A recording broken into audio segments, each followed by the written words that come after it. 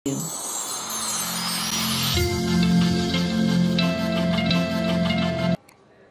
data structures మీద ఎక్కువ focus చేయాల్సింది లింక్డ్ లిస్ట్ లో అండ్ DBMS లో మనం ఎక్కువగా ఫోకస్ చేయాల్సింది మాత్రం చాలా బాగా గుర్తు పెట్టుకోండి. ER మోడల్లో కంపల్సరీగా 3 క్వశ్చన్స్ ఉంటాయి, వేరే మార్క్ ఉండదు. ఏ పేపర్ గమనించినా 3 క్వశ్చన్స్ ER మోడల్లో గ్యారంటీ ఉంటాయి. అదే డయాగ్రామ్స్ వైజ్ గా కావచ్చు, లేదా నార్మల్ ఫామ్ తోటి మిక్స్ చేసి రావచ్చు, లేదా SQL తో మిక్స్ చేసి రావచ్చు. అండ్ ఇంకోటి వచ్చి సెక్యూరిటీ మీద, అదే లాగ్ బేస్డ్ రికవరీ, లాగ్స్, తర్వాత రికవరీ కాన్సెప్ట్స్, ట్రాన్సాక్షన్స్, వాటికి సంబంధించి ఒక క్వశ్చన్ గ్యారంటీ. ఈ 3 గ్యారంటీ అన్నమాట. SQL లో ఒక క్వశ్చన్, PLSQL లో ఒక question. So number of questions in DBMS is 10. తర్వాత నెక్స్ట్ ప్రోగ్రామింగ్ సబ్జెక్ట్ ఏంటంటే Opps with C++ are Opps through C++ అనుకుంటుంది. ఈ సబ్జెక్ట్ గురించి మాట్లాడితే చాలా స్కోప్ ఉంది క్వశ్చన్స్, కానీ Opps కాన్సెప్ట్స్ మీద ఫస్ట్ ఫోకస్ చేయాలి. మనం ఫోకస్ చేయాల్సిన టాపిక్స్ ఏమున్నాయంటే కాన్సెప్ట్స్ ఒకటి. So what are the Opps concepts అనేది ఒకటి ఆలోచించాలి.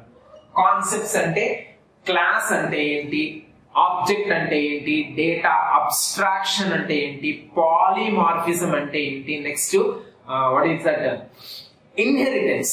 సో కాన్సెప్ట్స్ లో మనం ఫోకస్ చేయాల్సిన మోస్ట్ ఇంపార్టెంట్ పాయింట్స్ ఏంటంటే పాలిమార్ఫిజం ఒకటి.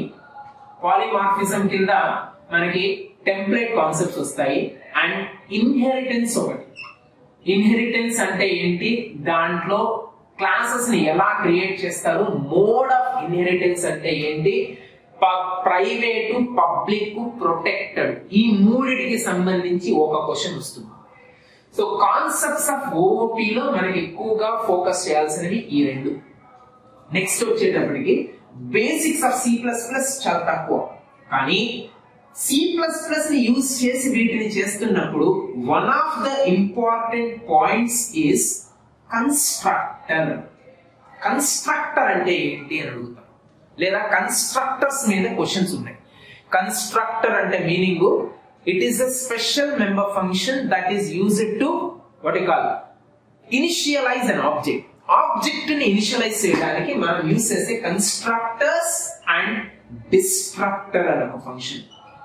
కన్స్ట్రక్టర్ ఫంక్షన్, డిస్ట్రక్టర్ ఫంక్షన్, వీటి మీద ఒక క్వశ్చన్ గ్యారంటీ. ఇన్హెరిటెన్స్ మీద ఒక క్వశ్చన్, పాలిమార్ఫిజం మీద ఒక క్వశ్చన్. సో C++ లో మనం వచ్చేటప్పటికి ఎక్కడ ఏది C++ కాన్సెప్ట్ కాదు, అన్ని కూడా OOP కాన్సెప్ట్స్, కాకపోతే C++ యూజ్ చేసి ఇంప్లిమెంట్ చేస్తున్నాం. డిస్ట్రక్టర్ అంటే మనం క్రియేట్ చేసిన ఆబ్జెక్ట్ ని డెస్ట్రాయ్ చేయడానికి, ఇంకా మనకి యూజ్ లేదనుకోండి, డెస్ట్రాయ్ చేయడానికి డిస్ట్రక్టర్ ని యూజ్ చేస్తారు. నెక్స్ట్ వచ్చేటప్పటికి C++ లో మనకు ఉన్న ఇంకొక కాన్సెప్ట్ అరేస్. ఎలా అయితే సిలో ఎలాగో అరేస్ కాన్సెప్ట్ తీసేస్తారు కాబట్టి C++ లో అరేస్ మీద ఫోకస్ చేస్తూ మనకు ఒక టాపిక్ ని ఇంక్లూడ్ చేశారు. అరే, పాయింటర్, ఫంక్షన్, 3 కూడా దాంట్లో C++ లో పెట్టున్నారు. So arrays concept, next functions concept, so how do you define the functions, and third one వచ్చి పాయింటర్స్ కాన్సెప్ట్. ఈ 3 కాన్సెప్ట్స్ మీద మనకి ఒక 2 క్వశ్చన్స్ రావచ్చు, 2 క్వశ్చన్స్ వస్తాయి. సో అరేస్ కాన్సెప్ట్ అంటే హౌ డు యూ డిఫైన్ అన్ అరే, are what are the different types of arrays in C++. Next functions అంటే మళ్ళీ 2 టైప్స్ ఆఫ్ ఫంక్షన్స్ ఉన్నాయి. ఇన్లైన్ ఫంక్షన్ ఒకటి and out side function, outline function. Inline function ని macros concept తోటి mix చేస్తాం.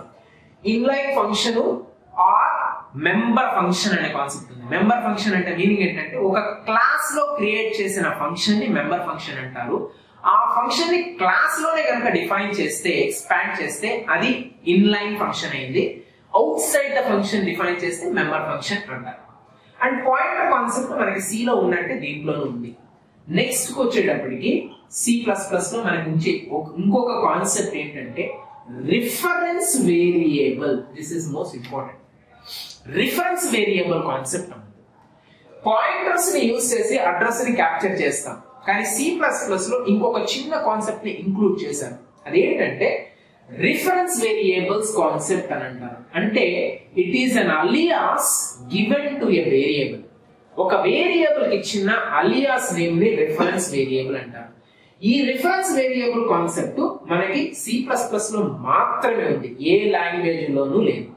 ఇది ఏం చేస్తుందంటే ఒక ఆబ్జెక్ట్ క్రియేట్ అయినప్పుడు అదే ఆబ్జెక్ట్ ని రిఫర్ చేస్తూ ఇంకొక వేరియబుల్ వర్క్ అవుతుంది. సో రిఫరెన్స్ కాన్సెప్ట్ అంటారు, రిఫరెన్స్ వేరియబుల్ కాన్సెప్ట్ అంటారు. ఈ రిఫరెన్స్ వేరియబుల్స్ కాన్సెప్ట్ మీద ఒకటి వస్తుంది. నెక్స్ట్ వచ్చేటప్పటికి reference variables, arrays, functions. Next we have operator overloading. Actual గా చెప్పాలంటే డైరెక్ట్ గా ఓవర్లోడింగ్ అని రాస్తున్నారు. ఓవర్లోడింగ్ కి సంబంధించి ఒక క్వశ్చన్ వస్తుంది. ఓవర్లోడింగ్ అంటే 2 టైప్స్ ఆఫ్ ఓవర్లోడింగ్ ఉన్నాయి. ఒకటి ఫంక్షన్ ఓవర్లోడింగ్, రెండోది ఆపరేటర్ ఓవర్లోడింగ్. ఒక ఆపరేటర్ ని మన యూజర్ డిఫైన్డ్ ఆబ్జెక్ట్స్ మీద వర్క్ చేసే విధంగా డిఫైన్ చేస్తే అది operator overloading function are simple గా ఆపరేటర్ ఫంక్షన్ అంటారు. ఒక ఫంక్షన్ ని మనం క్రియేట్ చేసేసి అదే ఫంక్షన్ నేమ్ తోటి ఇంకొక ఫంక్షన్ ని కూడా different types of data values మీద డిఫైన్ చేస్తే అది ఆపరేటర్ ఓవర్లోడింగ్ ఫంక్షన్ ఓవర్లోడింగ్ అవుతుంది. ఇవి రెండు కాకుండా జనరిక్ ప్రోగ్రామింగ్, దాన్ని టెంప్లేట్ కాన్సెప్ట్. టెంప్లేట్ కాన్సెప్ట్ మీద ఒక క్వశ్చన్ వస్తుంది. అండ్ ఇవన్నీ కాక ఫైనల్ గా ఇంకొక కాన్సెప్ట్ ఉంది, దీని మీద క్వశ్చన్స్ ఎప్పుడు అడుగుతుంటారు. ఫైల్స్, IO ఫైల్స్ అని అంటారు. ఫైల్ అంటే మీనింగ్ ఏంటంటే file is a storage location wear the data values are store. Data values ని స్టోర్ చేయడానికి మనం యూజ్ చేసే ఒక స్టోరేజ్ లొకేషన్ ని ఫైల్స్ అని చెప్తారు.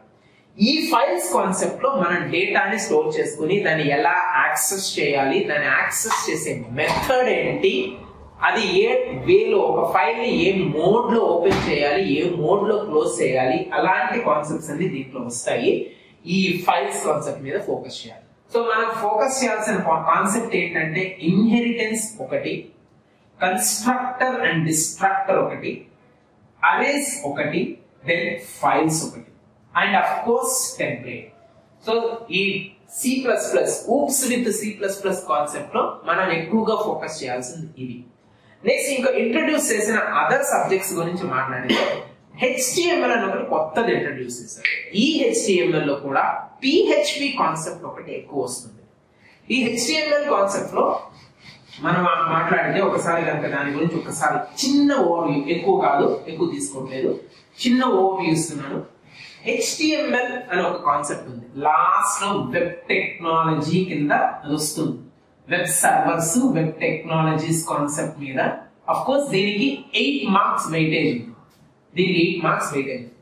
ఈ వెబ్ టెక్నాలజీ క్వశ్చన్స్ లో మనం గమనిస్తే ట్యాగ్స్ మీద వస్తుంది. HTML ట్యాగ్స్ అని అంటారు. దీంట్లో ఎక్కువగా మనకి అడగడానికి స్కోప్ ఉండే క్వశ్చన్స్ ఏంటి అంటే HTML tags. A tag is a collection of characters used to design the web page. Web page designing లో tags యొక్క ఇంపార్టెన్స్ చాలా ఉంటుంది. కానీ డిజైన్ కి సంబంధించి కాకుండా డైరెక్ట్ గా ట్యాగ్ నేమ్ కి సంబంధించిన క్వశ్చన్స్ ఎక్కువ ఉంటాయి. నెక్స్ట్ వచ్చేసేటప్పటికి server, web server processing. Web servers మీద క్వశ్చన్ వస్తుంది. వెబ్ సర్వర్స్ అంటే IIS అనే వెబ్ సర్వర్ ఉంటుంది, ఇంటర్నెట్ సర్వర్ అనే ఒక కాన్సెప్ట్. ఆ వెబ్ సర్వర్స్ ఎలా వర్క్ అవుతాయి, దీంట్లో క్లయింట్ సైడ్ ఎలా వర్క్ అవుతుంది, సర్వర్ సైడ్ ఎలా వర్క్ అవుతుంది చెప్పడానికి మనకి 2 కాన్సెప్ట్స్ ఉన్నాయి, client side and server side. ఈ రెండిటి మీద ఎక్కువ ఇంపార్టెన్స్ ఉంది. And the most important one is the third one called PHP, personal home page. ఇది పూర్తిగా web server based web designing package, అంటే సర్వర్ సైడ్ స్క్రిప్టింగ్ అంటారు దీన్ని.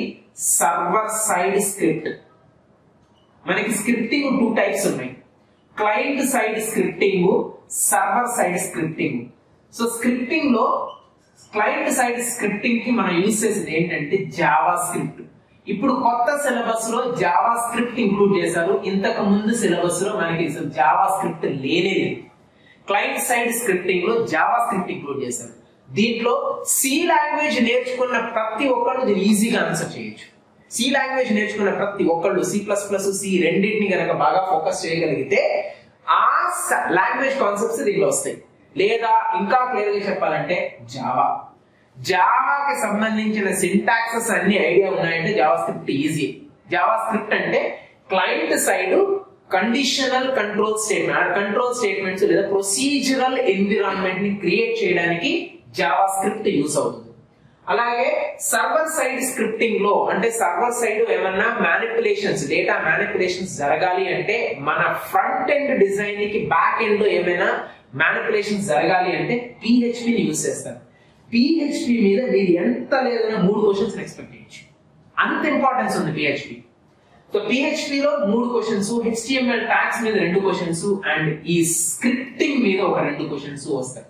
సో టోటల్ గా 8 క్వశ్చన్స్ మనకి దీని మీద HTML మీద రావడానికి స్కోప్ ఎక్కువగా. అండ్ వీటిలో కూడా ఇంకొక క్వశ్చన్ ఏంటంటే XML అని ఒకటి ఉంది. XML మీద కూడా ఒక క్వశ్చన్ గ్యారెంటీ. సో ఓవరాల్ గా HTML are web technology subjects మీద మనకి 8 క్వశ్చన్స్ వస్తాయి. 8 మార్క్స్ వెయిటేజ్ ఇచ్చున్నారు. సో ఈ 4 సబ్జెక్ట్స్ కి సంబంధించిన ఒక ఓవర్ వ్యూ మనకిది. సో మళ్ళీ ఒకసారి బ్రీఫ్ గా చెప్తున్నాను. ఒకటి, first data structures using C లో లింక్డ్ లిస్ట్ ఎక్కువ ఫోకస్ పెట్టాలి. తర్వాత స్టాక్స్ మీద ఎక్కువ ఫోకస్ పెట్టాలి. అంటే ఎక్కువగా మనం ఫోకస్ పెడితే వాటి మీద ఎక్కువ క్వశ్చన్స్ రావడానికి స్కోప్ ఉండేది. సెకండ్, DBMS తీసుకుంటే అన్ని కాన్సెప్ట్స్ ఇంపార్టెంటే, కానీ ఎక్కువ ఫోకస్ మాత్రం ER మోడల్ మీద వస్తుంది. నెక్స్ట్ నార్మల్ ఫార్మ్స్ చాలా ఇంపార్టెంట్ అండి. ఈ 2 మాత్రం చాలా ఇంపార్టెంట్. ER మోడల్లో డయాగ్రమెటిక్ అప్రోచ్, అలాగే నార్మల్ ఫామ్ లో ఆ నార్మల్ ఫామ్ రూల్స్ ఉంటాయి వాటిని, అలాగే SQL లో commands, data types and next PLSK కి వచ్చేటప్పటికి ట్రిగ్గర్స్, వాటి మీద ఫోకస్ పెట్టాలి. Next object oriented programming with C++ తీసుకుంటే inheritance, polymorphism, object oriented programming concepts, next arrays, next files. And HTML వచ్చేటప్పటికి web technology subject HTML web technologies అని పెట్టారు. Web technologies లో HTML ట్యాగ్స్ చూసుకోవాలి. నెక్స్ట్ వెబ్ సర్వర్, PHP మీద చాలా important, వాటిని చూసుకోవాలి. So this is the over view of 4 different subjects.